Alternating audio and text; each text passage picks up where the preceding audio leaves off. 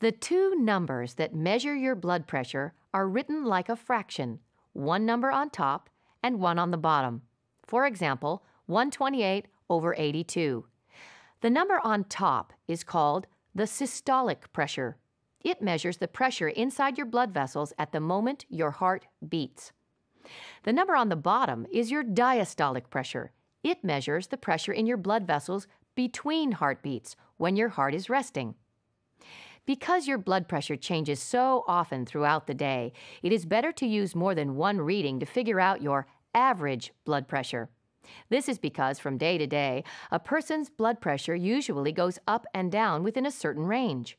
Posture, exercise, tension, and nicotine are some things that may make your blood pressure change within a few minutes.